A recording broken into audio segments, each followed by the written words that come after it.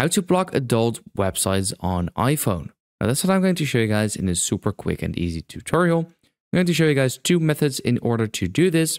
So let's just get started right away. Now, if you want to do this, simply open up your settings. Once you are in the settings, you want to scroll a little bit down until you see the screen time section right over here. Open that up.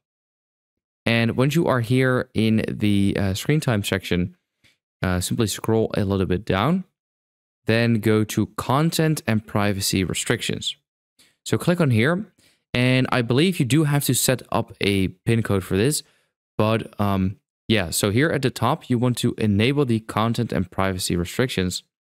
And then here we can see App Store, Media, Web, and Games. Click on there. And then here we can see Web Content. So click on here. It's currently unrestricted, but you want to set it to limit adult websites. So once you've set that up, it will automatically filter most of the adult websites and at least the ones they recognize. And then here you can also add a website which you can always allow, or add specific websites you never want to allow, which didn't get added before, for example. Now, this is all very good, but this usually just mostly works on Safari. On Google, you can still pretty much find these adult websites by searching for them. So on Google, you have to do something differently.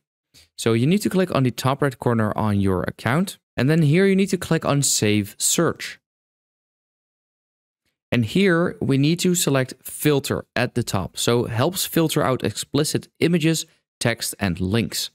So this will filter out all of these adult websites as well, but for Google.